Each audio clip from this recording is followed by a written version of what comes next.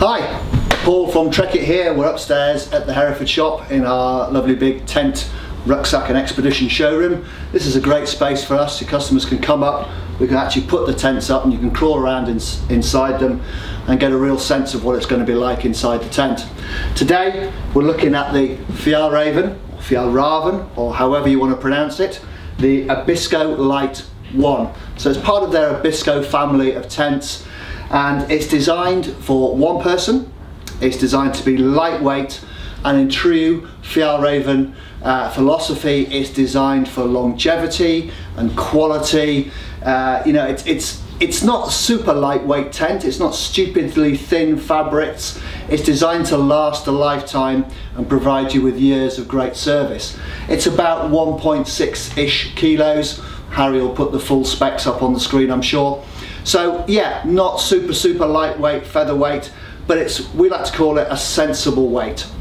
So you're going to get a tent with the Fjallraven Abisko Lite. You're going to get a tent that's going to last you for years. It's built to last, but is still light enough to carry for one person.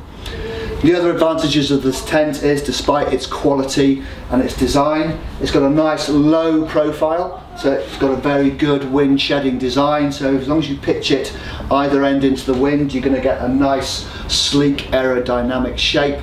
And it's got a tiny pack size. Most tents' pack size is dictated by each individual pole length. Obviously you can't squash a pole down tiny. And what Fjallraven have done is they've used shorter pole sections but more of them, so it gives you a much shorter pack size, and it uses a really nifty little stuff sack which we'll show you later. So where would you use it? You could use this pretty much all year round. It will withstand some very strong winds. It's a fully waterproof siliconized triple rip nylon fabric. It uses 20 denier over the main body of the tent, and then down the main wear areas you've got a 40 denier fabric here and also on the ground sheet. So those areas that get the most abuse, they've used a much heavier weight fabric just to give you that durability and reliability. So again, not super lightweight, not mountain marathon racing snake light, but just a good sensible weight for those who expect their tent to last and perform in all conditions. So let's take you around some of the features. As you can see, typical of tents like this, you can often suffer with a very low either head or foot end, but Fjallraven have used 4 little alloy poles here just to prop the ends of the tent up, and what that does is it creates a really nice inner space. You don't get the inner tent bagging down around you. It's a single pitch, so the whole tent goes up as one. The inner is attached to the outer with a simple system. You can detach the two if you've got a dry, or if you just want to strip the weight down and just use the fly sheet, you can do that to give you a real minimal camping experience. Plenty of ventilation on this tent. You've got a nice big reinforced vent here, and then at either end you've got zipped ventilation ports with mesh covering to stop insects getting in. So those are designed to maximise the airflow through the tent.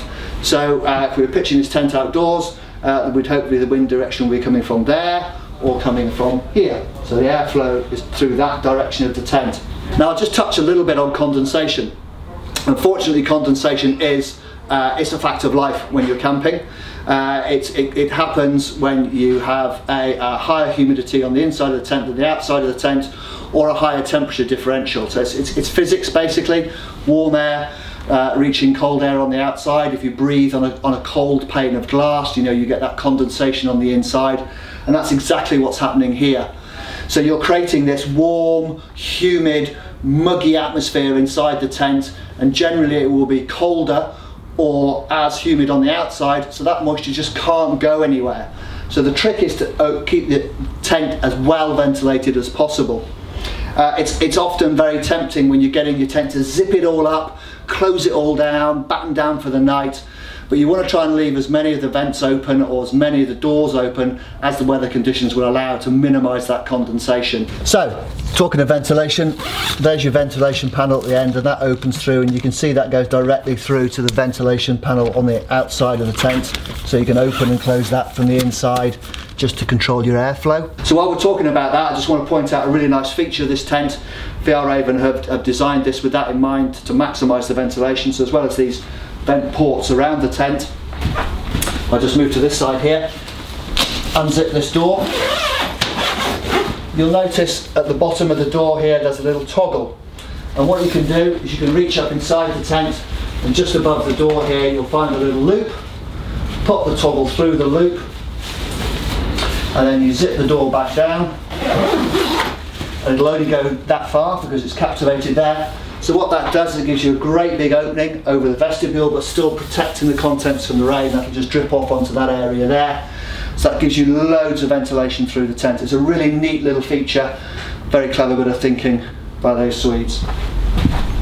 Okay, so that's pretty much the outside of the tent. It's, let's say, got a single transverse hoop pole, red pole there, and then you've got the gold 4 corner poles, all held and captivated in grommets nicely. So very quick and easy to put up once you've got the hang of it. It is a little bit fiddly when you get out of the bag, but once you've got your head around it and you've read the instructions a couple of times, Harry and I got this up pretty quickly, 2 to 3 minutes. It's pretty straightforward. If you're used to pitching a tent, you'll get the hang of it nice and easily. So access into this great little tent is through this single opening here. It's a single-sided entry. It's designed for one person. So to roll this out of the way, just unzip it all the way back on the inside, start rolling from the bottom, tuck it in, and you can see these 2 loops here and a little toggle system on the inside. You poke the toggle through the loop and tighten it up, and it just secures the door beautifully. It's just these little fine attention to detail and quality craftsmanship that really sets these tents apart. You know, that's a really neat opening there. It's not flapping around in the wind and not annoying you. Whilst we're here, you'll notice these tension bands, these cord tension bands, which help to keep the tent nice and stable. They link the inner and the outer together to the poles to create that stable platform. So really strong and stable. So you've got a big C-shaped door that opens all the way around, giving you loads of access inside there. And it's a double zip door, so you can have it as a solid door, or you can roll the section back to create an open mesh door as well. So obviously if it's warm or you just want to get maximum ventilation, zip that one back, have the mesh door. If you want to keep the heat in, cover it up. So I'm quite tall, I'm 6'3", and I can just about sit upright in here. My head is touching the top, but like I said, I'm tall, and if it was tipping down with rain and I wanted to sit here and admire the view without getting soaking wet, there's enough room for me to sit here nicely. It's a roomy enough vestibule. I could get my rucksack and my boots and bits and pieces in here quite nicely. So for one person, this is a really spacious tent. If I lie down, I've got a good 30-40 centimetres at the top of my head and about the same at my feet. So it's a really nice long inner tent. And we've got a lightweight Sea to Summit mat in here, and there's plenty of room around that as well. So lovely space, big vestibule space, just about enough room to sit up comfortably and admire the view. So inside, we'll have a look at some of the features and we'll go through those, and Harry's going to bring the camera up and we'll get some close-ups and I'll talk you through some of the features. Up here, you've got a little mesh pocket.